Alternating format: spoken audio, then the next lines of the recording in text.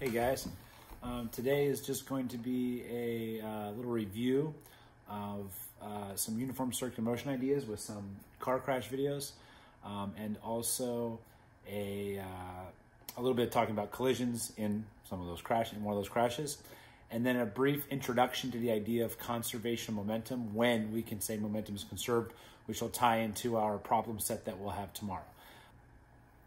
Let's see. Write this down here for you. We're going to be applying this to cars going around turns. And you guys still have access to my OneNote, so if you're ever looking for any of this stuff, you can go click on the link. If you need the link, let me know. I can email it to you. Okay. So we're going to have a car going around a turn, and we're going to talk about the summation of forces along the radius. And for these turns, we're going to assume that the turns are unbanked, so that the force that will allow the cars to go around the turn will be the force of friction. So force of friction, and as long as we're not sliding initially, the thing that will allow us to try to go around the turn will be force of friction static equals mv squared over r. So sum the force along the radius. Otherwise, this is also, by the way, some of you have read and watched some stuff on this now. Summing force along the radius, I could have also written instead there F sub c for centripetal force, but I have found that in AP Physics and in physics, students find that confusing because they think it's an actual physical force. F sub c, the centripetal force, means sum the forces along the radius. You have to add up all the force along the radius. Now, the good news for this class is that there's only going to be one force along the radius, but in the real world, there can be lots of forces along the radius. For example, if you had a banked turn, okay, you would have some component of the normal force along the radius, plus friction helping you out. So we're going to go ahead, and I still write that and emphasize that we are adding up the forces that are along the radius of our turn. Okay? So force of friction static equals m, and then for that special acceleration, we're going around a circle, we can put in v squared over r. And this is really a speed squared over r. We know the direction of the acceleration is in towards the center of the turn. Okay? And even though I haven't been writing it, I always consider in towards the center of the turn to be the positive direction. So both, if I only have one force, it'll be positive, and my acceleration will be positive. Okay? All right, so now I'm going to expand out the left side there a little bit and write mu sub s times the normal equals mv squared over r. And since it's an unbanked turn, for the normal force, I can consider the normal force, that support force of the ground up, to be the same thing as the weight going down. Okay, so I'm going to put in mg for the normal force. So mu sub s mg equals mv squared over r. And now you can see why I went to the trouble of doing this. The mass of the car cancels out. On an unbanked turn like this, with just friction acting along the radius, the mass of the car doesn't matter. Completely non-intuitive or counterintuitive, but the mass doesn't matter on what the car is, as long as we're not changing the surface. Way back to, we learned about friction with the friction melting with the ice skater and the curling and all that. As long as we're not changing the surface, because then the mass could matter about how we melt it and stuff like that. But the mass cancels out here, okay? It does not matter, okay? Kind of like our inclined plane will it move problems. The mass cancels out. So what really matters on whether or not we're going to make the turn, okay? Well, we've got the coefficient of friction, which depends on the surface that we're in contact with, g, which will stay the same, the radius of the turn, okay, and how fast we're going. So probably heard that if it's raining or if it's snowing or something, you need to slow down. That should make a little bit of sense now, based on this equation. I mean, it's already common sense, but let's say we've got some turn radius r, and this will be our car. So our car is going around the turn. We're looking at it top down. Okay, we've got some r, and let's say you're taking that turn at the highest speed you can. Okay, so you're just going to barely make the turn. You're at that point where you're just about to start sliding. Okay, all right, and now, so you just barely made the turn. So we're going to keep this speed the same. Now what I'm going to do is I'm going to say it's rained. So I'm going to keep the speed the same. We just barely made the turn, okay? So what's going to happen if it's raining?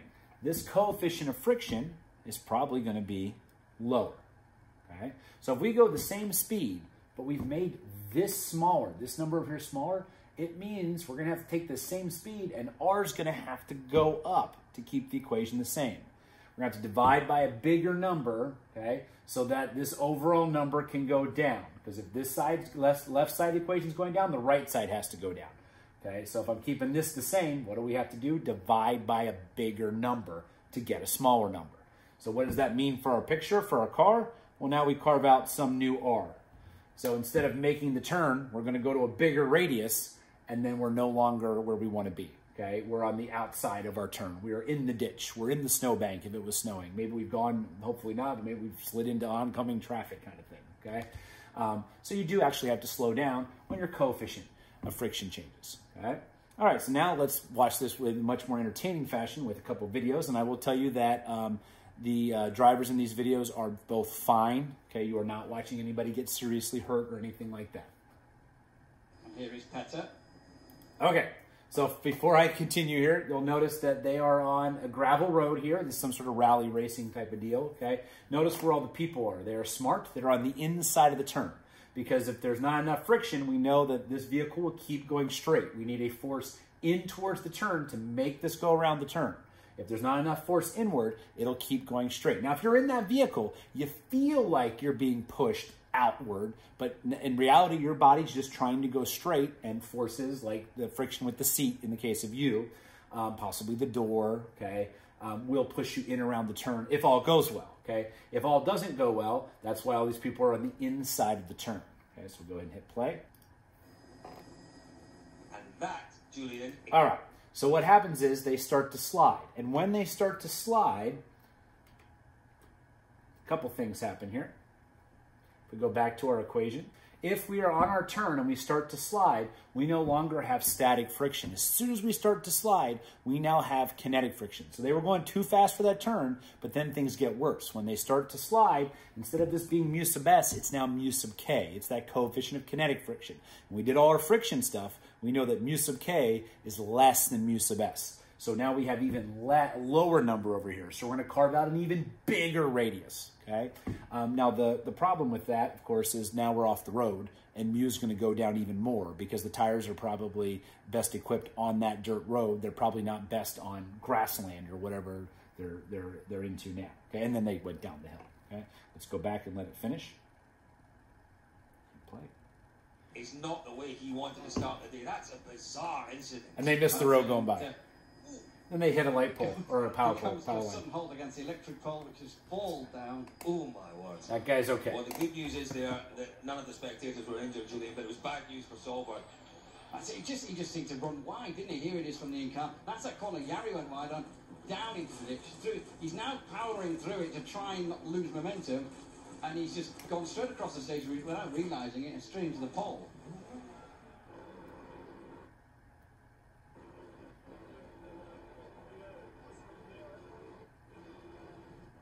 Unfortunately, we were pushing quite hard, and we have just slid a tiny bit too wide on this corner here, and just a bit too wide. We tried to find our way out, and with the vines all over the front of the windscreen, we just did not see the road, and we've come a wee bit too far across the road and hit the telegraph wire. So our rally's over for today. All right, now, so here's the people on the inside of the turn again, which is a good thing. That's where they should be. We have the quality as much as we can here. That's all we got. All right. And going back again here. If I can pause at the right moment. This is a little bit, let me use my mouse. I can't get it with the stylus. All right, there we go, okay? So you can see they've started to slide. And as soon as they start to slide, we went from static to kinetic friction, because when we're talking about the movement, it's relative to the radius. So if you start to slide along the radius, you go from static friction to kinetic friction in that direction. So that's that decrease in friction. And then you keep carving out a bigger and bigger radius because you have less force to go around the turn as a result. And then they hit the dirt. So the coefficient of friction goes down even farther, carve out a bigger radius, and of course we got a problem because this is at Pikes Peak. By the way, if you ever get a chance to go at Pikes Peak, highly recommend it. Also in Colorado, that's in Colorado, Trail Ridge Road across Rocky Mountain National Park is absolutely breathtaking, okay? Pikes Peak, Pikes Peak is like a private thing, the road here. That's why they're having races on it. Rocky Mountain National Park has Trail Ridge Road. It's the highest paved connecting road in North America. This is the highest paved road, but it doesn't go anywhere. It just goes up to the top of the mountain, and then you come back down. You can also ride a train up the side of the mountain, too, a special type of train. All right. But anyway, these people are on the inside. I hope that's not a person because they're not in a real good spot, okay? But now we'll watch what happens after this. This driver was okay.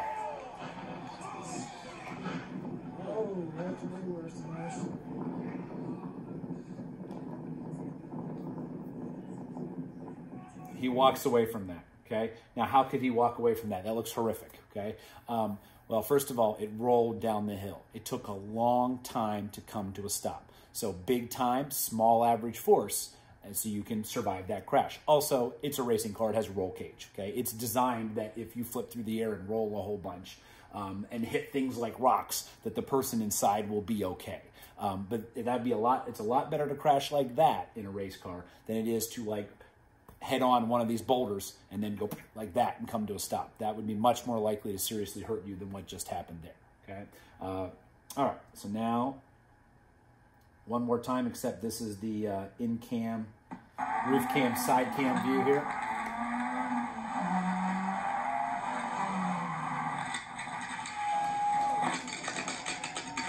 Side cam lasts a long time.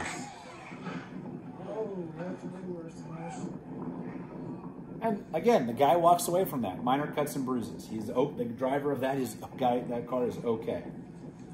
But there's a little bit of a review of our our collision stuff. Okay. All right. So we have a little circular motion review, little collision review. Now we're to the part where we're going to talk about when momentum is conserved. So for this, we need to go back to the OneNote. And I'm going to make a new OneNote. I'll title this later. I just saw that it wasn't syncing. If you notice, if you're trying to use one of these and they're not syncing or whatever, just let me know because I can easily fix that. All right, so here we go. So when is momentum conserved? So we applied FADAP, our F delta T, change in momentum. We've applied this during collisions, okay? We can also talk about this when we're throwing something or when we're catching something. So if you think about throwing something versus kicking something, you can kick a ball just as far as you can throw it, despite your, a lot of you can. You could make that happen. You could throw them the same distance. But with the foot, it's only going to be on your foot when you punt a football for a split second. So if the time's really small, the force needs to be really big during that kick. When you're throwing a football, if you want to throw it the same distance you kick it, you can't just do this and get it to go the same distance. You have to take it way back and do like, let go like way out here and wind up because you want to apply a smaller force over a longer period of time to get the same change of momentum. So this does apply to collisions like we had with our car wrecks with the seatbelt. This applies to throwing stuff. This applies to catching stuff. During that. This also can be applied any other time because remember, it is a restatement of F equals ma. So now we're going to not apply this during the collision or during the explosion or during the throw. Now we're going to apply it another time. We're going to apply it a split second before and a split second after one of those things happens. So we'll take a car crash example. I don't have the toy cars handy anymore. Let me go ahead and grab two toy cars. We can do that. Be right back.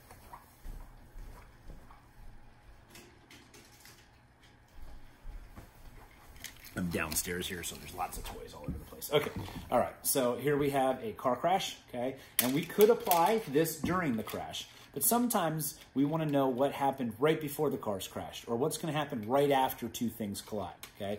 Obvious applications of this would include people that come out to the traffic violation. The people that come out and investigate if there's an accident that has an injury. So if you got an injury accident and someone's got it taken away to the hospital or there's major damage to something, someone's going to come out and investigate the crash scene, okay, for cars, for actual cars. And when they do that, they might want to know, they take statements, right? The police come out, they take statements, but they might want to know, hey, based on the science, who's telling the truth or what is more likely that happened. They want to recreate the events. So you might want to know what happened in terms of like a truck. Maybe they said they stopped at the stop sign and it's obvious they didn't based on the physics of it. Okay, and that physics would be the thing we're about to talk about, plus motion equations and, maybe some other stuff too. Okay, all right, but mainly motion equations and the ideas that's going to come out of this. So we have a car crash, okay? So during this crash, we can apply FADAP, but we can also apply it right before and right after the crash. Now I'm going to give you a simple example here of a car crash here in terms of when we do this, okay? So let's say this car's just sitting here, and this car's going to come up and rear end the truck, okay? So the car's going to come up and rear end the truck, okay? So right before they hit, this car is moving in that direction. This car's not moving at all, okay? So we have, overall, if we consider both cars to be our system, we have some momentum pointed that way, okay? right after they hit. The idea of conservation momentum is that these two objects, no matter how crunched up they get, no matter how many pieces fly off, as long as you include them in the system, okay? Metal scraping on metal, all sorts of things tangling up. I mean, even a gasoline tank in here could explode, okay? And the momentum of the system, as long as you include everything that makes up these two vehicles, still has to point that way with the same exact amount, okay? As long as you do it a split second before and a split second after, okay? If you wait a while, the cars will slide and come to a stop. And we would have had momentum this way, and then after they come to a stop, there would be no momentum. So we got to do this a split second before and a split second after. Now, why? Let's go here to the equation. All right. So remember that F, okay, is actually the external forces acting on our system.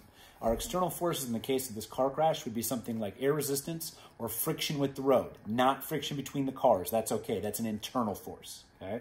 So the external forces, the outside forces acting on our system, times the time over which they act has to equal the change in momentum, okay? And remember, this is a restatement of F equals ma. If I want to make this remote move that way and it's at rest, I want to accelerate, I exert a force over a time and I can change the momentum of the rope, or the remote. Just like I can change the velocity. We're thinking about F equals ma stuff with an acceleration doing a change in velocity. So if I exert a force on here over time, I can change momentum. If that's an external force, that's going to cause a change in momentum.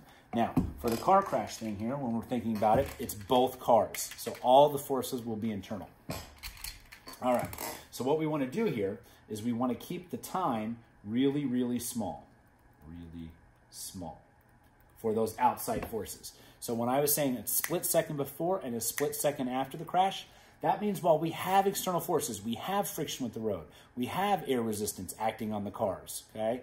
If that time is really, really small, even if this number is relatively large, okay, if we keep the time infinitesimally small, okay, make it 0.000000000001, even if we got like 500 over here, who cares? Because that, you know, moderately sized number times that absolutely tiny number will give you a value really close to 0. So close to 0, we'll say that that's a good approximation, and we'll call it 0. So what does that mean?